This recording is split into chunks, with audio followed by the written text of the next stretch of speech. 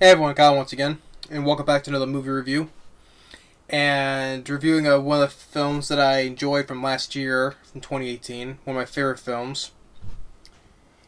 And it's a film that stars Liam Neeson, and that is of The Commuter. And once again, Liam Neeson collaborating, I think it's the fourth time collaborating with director Jaume Collet-Serra. Jaume Collet-Serra, he's been, most films I enjoyed, the films that he's directed. Well, the films that starred Liam Neeson, well, two of the films that he did that I'm not big fans of though, but he directed Unknown, then Run All Night. But the other one I drove with Liam Neeson was Nonstop. I really enjoyed Nonstop. But then other films, he directed Orphan, and then he directed the House of Wax remake, which I enjoy. I think that's an underrated horror film remake. And then he directed The Shallows, the shark film with Blake Lively. I enjoy The Shallows. It's a good shark movie. And I enjoyed The Commuter as well. It's one of my favorite films of 2018.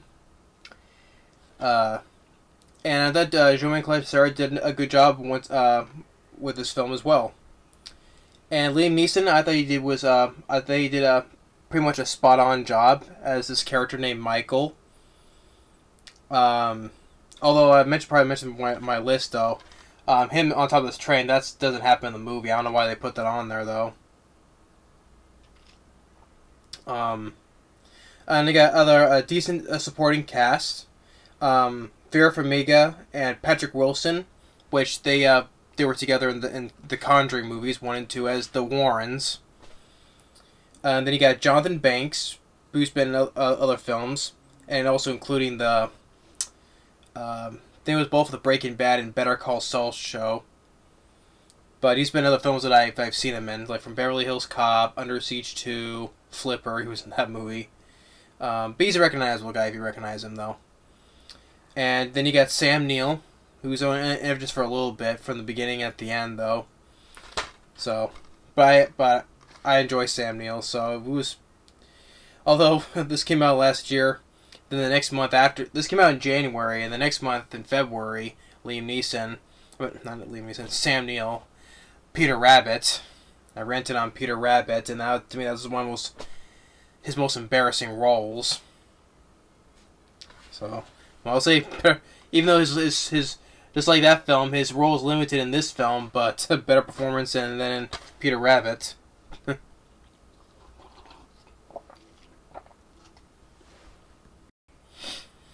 But anyway, but the film came out, it was given mixed reception. It was a 57% of Rotten Tomatoes and a 6.3 on IMDb.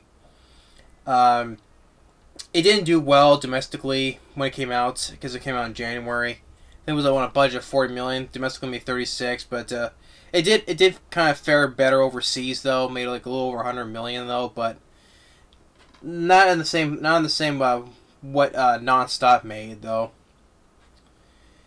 But the overall supporting cast, including Liam Neeson, all did a good job. In this film, Liam Neeson, he is his character named Michael, which I like how the way it opens up, where how it shows this character is going through his day-to-day life, how he's like, what he usually do, gets out of bed, gets ready for work, and he rides the train every day, meeting with the, like, essentially he's been riding on the train every day for 10 years, and even including with regulars, like, meeting with Jonathan Banks. And so I like how the way it opens up, and then when like how he's in the station, like all the people around him are like fast until they all disappear until he's like the only one in the station, and then it says The Commuter. I like how the way that's done. And he's like his insurance salesman, but then he gets called in the office where after all years of being there, they fire him. So he loses his job, and on top of that, with his tuition and his son's going to college and all that. So all that just dropped. That was just dropped in his lap, and made me feel bad for the guy. And also, especially also because he meets with Patrick Wilson at a bar, because he was also, before the insurance event, he was also an ex-cop as well. He used to be a cop. So Patrick Wilson's talking with him, and he was a friend of his. And Sam Neill walks in. He's now like the new police captain. So then he goes and he catches the train, and he forgot his phone. And then he's running on the train. This mysterious woman, played by Vera Farmiga, who calls herself Joanna, talks to him, saying that, how the whole thing goes. Like, hypothetically, a little experiment. Guy who likes you rides on the train every day. You see a lot of people, right? And what if you can do this one little thing? There's a passenger on this train that doesn't belong, and you need to point. You identify and point them out. There's also 25 grand in the bathroom. You find the passenger, and with a bag, with something that doesn't belong, but some of the people want. If you point that out. You point that person out. There's an additional 7,500 for you. So total 100 grand total. And that's it. And now Liam Neeson, he gets put into this situation where first he's like scanning through the passengers, and he goes to the bathroom, he finds some of the money, and then he gets a call from Vera Farmiga saying you took the money. Now you're put in a situation you have to find the passenger. And by the next stop, a girl comes up to him, saying that you're now being watched, and gives him an envelope, and it contains his wife's wedding ring. That they say that they know about his family, and do this, and your family won't be harmed. So, and it's a way, and to me, I guess it kind of like similarities, like Non-Stop in a way, because it's there's a mystery person involved in all this. So, and he talks with Jonathan Banks, and like he's like nonchalantly write something for him to find, but Vera Farmiga calls him, and he should tell me he shouldn't have done that, because he looks outside in the train where Jonathan Banks got off, and then someone just pushes him in the street and gets hit by a bus.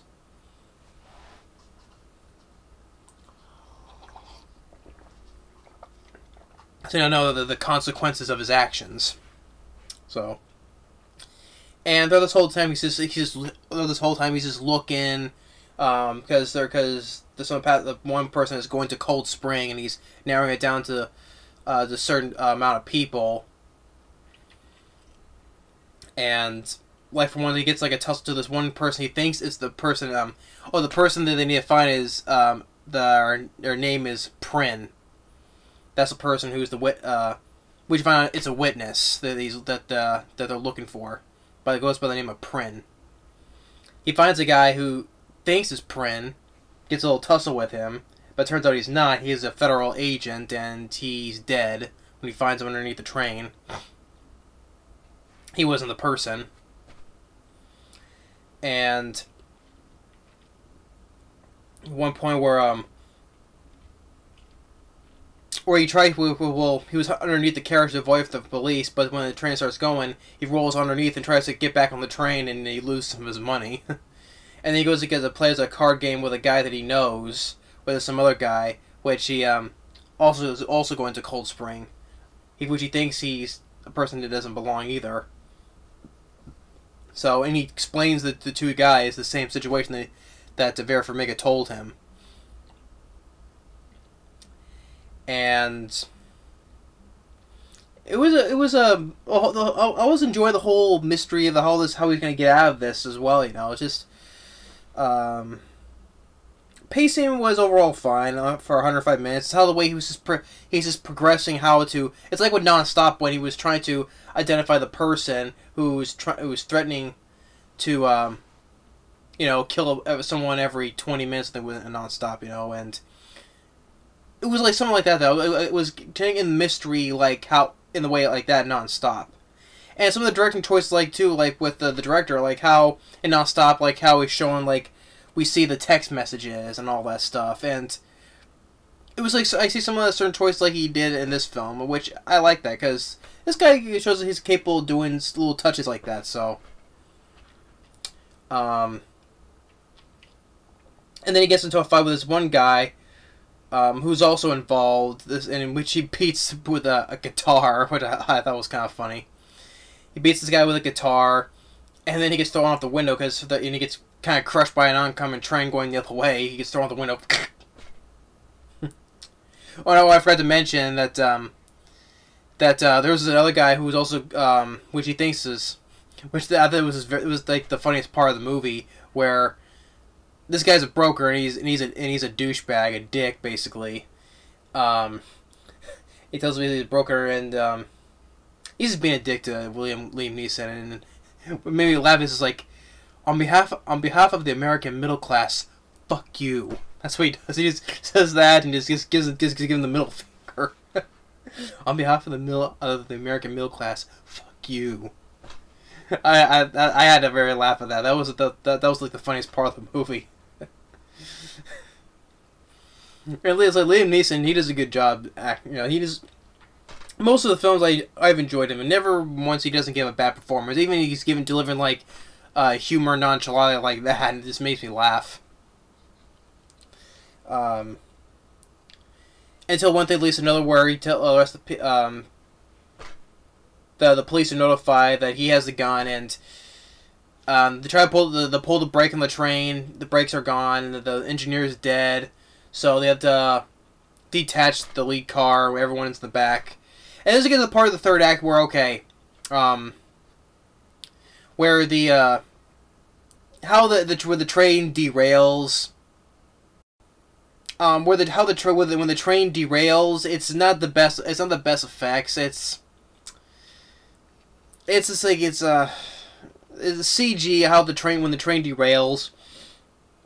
I'll just put it that way. It's not the best effects. I will say that though. And when he talks, when they found out that the witness is this girl named Sophia, she explains that she took some evidence because earlier they were on the news. There was this guy who was a city planner who say they committed suicide, but the witness Sophia says that it wasn't. That this guy when the FBI at the end of the film, the FBI says that it was her cousin. That's what what the FBI agent says. But she explains that he was in deep with some people, and two guys, they came up, they talked to him, and then they were yelling, and then they hitting him, and then they threw him out the window. And both these two men, they were cops. So, and because it was some evidence that they wanted, and she took it. So they told her to get on the train to Cold Spring. So that's how she ended up there. But after the train derailment, the police get there. Sam Neill gets there, surround the train. Then Patrick Wilson is there, and he's going to try and negotiate, talk to him, and I automatically suspect that he was in cahoots with the bad guys, because I mean, you see him for only at the start, then he comes back in. So I had to assume that he was in cahoots with the bad guys. I mean, he's not the main bad guys. It was the more powerful people that were involved that made him, like someone like Vera Farmiga as well. So, it confirmed that he was a bad guy because the witness told Liam Neeson that the one said like doing a noble thing, and when Patrick Wilson said said doing something noble to Liam Neeson, light bulb, it clicked on that he and the witness, what he told him, he's one of the bad guys that killed that city planner. Then they get into a fight, a little bit of tussle, and even the witness and another passenger, they try to help out as well. So I like that, like, well, where they said the passengers are standing while Liam Neeson's getting his butt kicked. At least one or two of them try to help out, but to no avail. And then outside, the sniper is watching through infrared. like Patrick Wilson, he was blue because like for friendly, because he had the thing he had on him when he was tagged, and like Liam Neeson was like yellow and all that. But Liam Neeson did a switch, so the sniper takes out Patrick Wilson,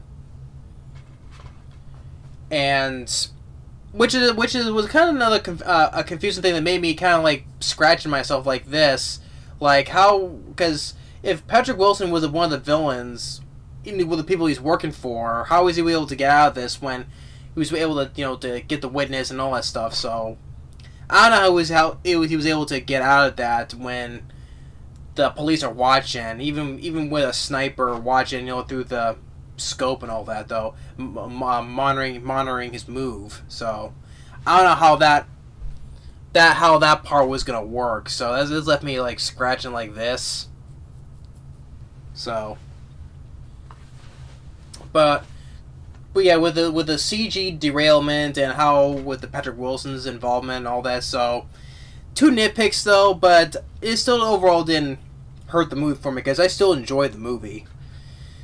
But after that, everyone is safe. Sam Neill, thanks with Mike of Liam Neeson's character, and that one witness, the witness is fine, and there was another passenger that was trying to help get Patrick Wilson, but he got shot up, but he's fine. And then sometime later, Liam Neeson meets with Vera Farmiga back on the train, and asks, that one little thing, and she says, what is it? And then Liam Neeson shows her his badge. Now he's back on the police force, and basically, Liam Neeson smiles, so he's gonna arrest her. So yeah, it's a shorter review, but it's not much. It's a very simple premise. It's in a way kind of like Non-Stop in a way. But and how do I explain it? It's probably, I say it's Liam Neeson's best, probably since Non-Stop, probably, because I'm probably making comparisons though. But still, I enjoyed The Commuter. That's why I put on my favorites list of last year. Liam Neeson does a top-notch job. It's Vera Farmiga right there, Patrick Wilson, and Sam Neill for the little role that he had. Support, and Jonathan Banks too. Supporting cast overall was very good, and it was good directing by Jaume Collet-Serra. Pacing was fine, but like I said, the 2 nitpicks with the CG derailment and how with Patrick Wilson's situation in there, how he's going to get out of that, I don't know how, but still. But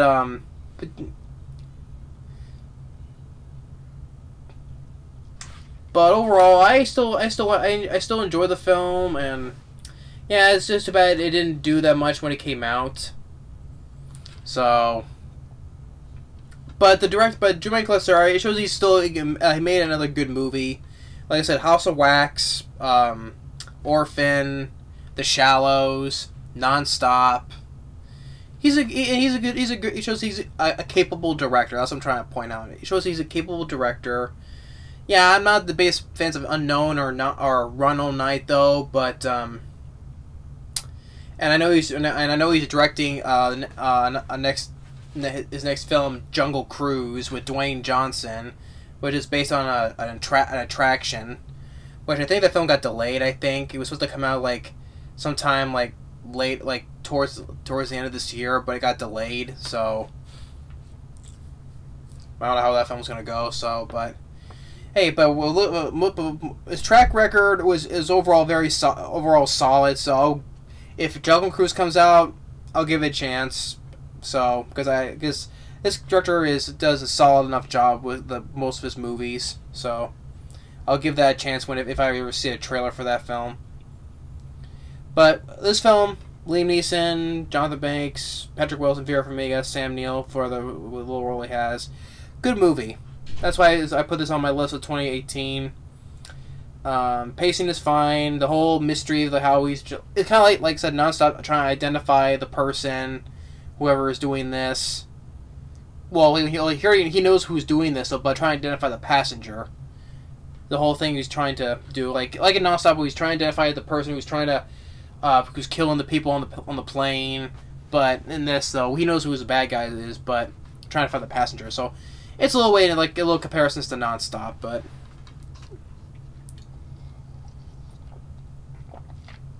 But anyway, if anyone's listening to the Commuter, check it out if you like it or not. But to me, I enjoyed it.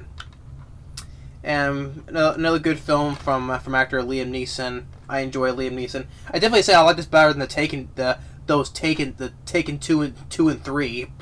God, I mean, Taken 2 and 3 just were awful sequels. And I would definitely say Jaume Collet-Serra is a much better director than the guy who did the 2 sequels. What was it, Olivia Megaton or Megatron? Yeah, this is funny how it is. His last name sounds like the leader of the Decepticons. Yeah, I would say he's definitely a much better director than that director, Olivia Megaton. Which he also directed The Transporter 3, which I did not like either. I don't know how that guy directed those movies, getting more jobs. I mean,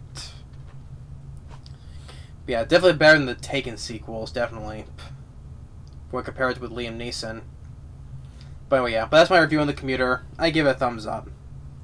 But thanks for watching, and stay tuned on the next movie review. Later.